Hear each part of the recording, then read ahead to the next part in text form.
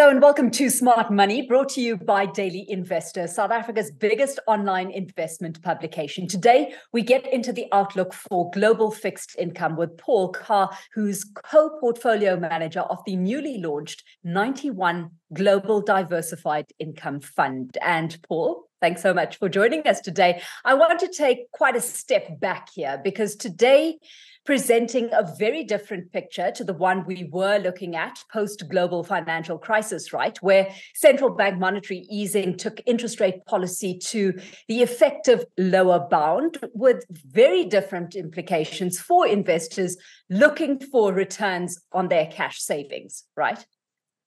Yeah, absolutely. And thanks for having me here today. Going back to the global financial crisis was a very difficult time. Ultimately, central banks, one way in order to achieve growth and inflation, they really needed to get investors out of cash and into riskier assets. So ultimately, we really saw those interest rates come down. We got interest rates down to in the US at 0.125%. And even in Europe, post the COVID crisis, we reached negative interest rates. And negative interest rates penalize investors. Clearly, you can't leave money in an account because actually you've got to pay the bank. So what it really did is force investors down into riskier assets. And there was a period of having been through low growth, low inflation, where basically free money was pumped into the system and people were forced to find riskier assets to get higher income on their investments. Okay, so that's the then, right? Flash forward to now. Are we simply returning to the old normal in global interest rates as we see central bankers globally adjust to a very different set of economic conditions that are now in play? Yeah, we are now faced with a very different set of circumstances. I mean, we go back for the last 3 years. Currently, we're sitting with very high inflation, although it is coming down. We've been through an extremely high period of inflation. And, in our view, it's been caused by some significant structural changes that we've seen in the economy. First of all, we had, the significant issue of the war in Europe, and this has led to massive structural changes in global supply chains around the world. And some of those things are never going to come back to the way they were before. Then we've had the energy security impact that's had. The whole war has meant that we're thinking about the supply of energy on a country by country basis. And that really means there's a lot more capital being committed to green investment, which is boosting, investment around the globe. And then we had the global pandemic. I mean, this was a huge, significant shift in behaviors and lifestyles forever. We're never likely to go back to that behavioral period of pre-COVID. So ultimately, central banks, having had all of this thrown at the economy, saw just inflation rapidly picking up. And initially, central banks kind of looked through it, thought it was transitory, but realizing quite rapidly this is becoming a problem. And ultimately, that's led to a massive shift in interest rates in the economy.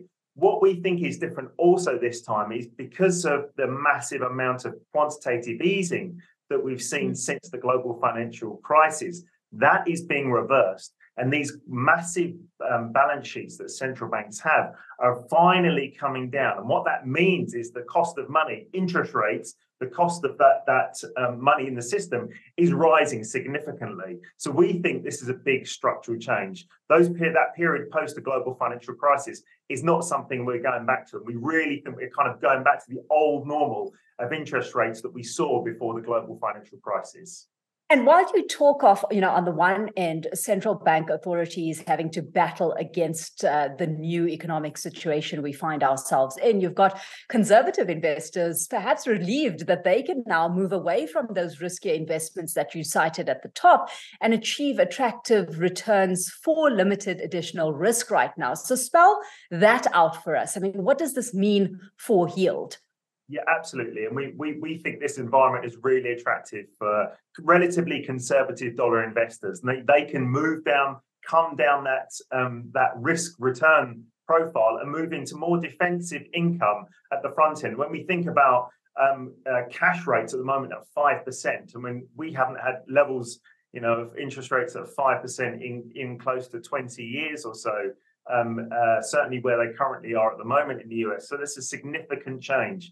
And it means you can get additional income just on your cash savings by being wiser and investing it in attractive, defensive investments out there. And we think this is an opportune time for conservative investors to move into that global income space that we haven't had for some time.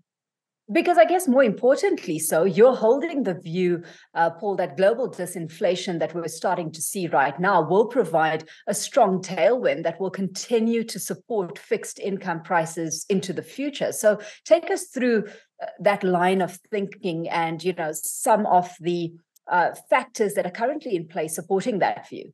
Of course. No, we as I mentioned before, we've had all these structural changes impacting the economy over the last few years.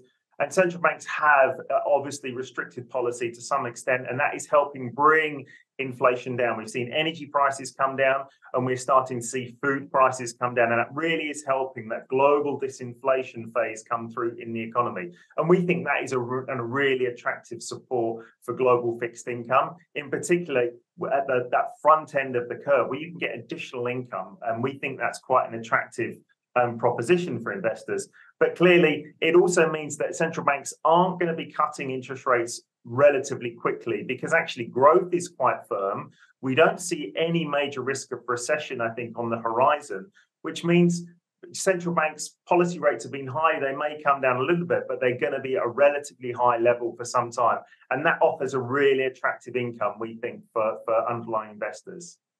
Okay, so all of that being said and context laid, wrap it all up for us. How are these views coming to bear on your portfolio positioning right now? Because you're targeting returns of 1.5% above US dollar, but you want to maintain a defensive stance as you venture into all of this.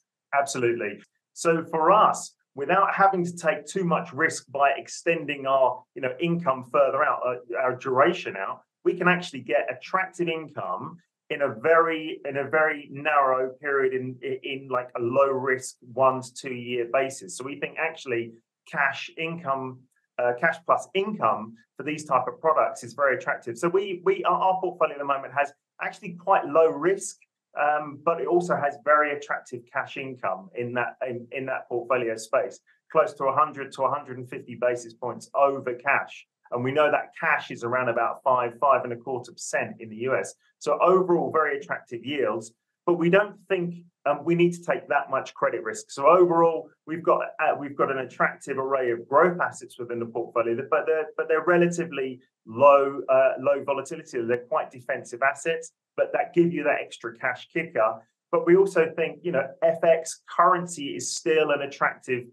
asset allocation, or certainly a characteristic to have in the portfolio. So we still quite like being overweight US dollars, having a long US dollar exposure in the portfolio.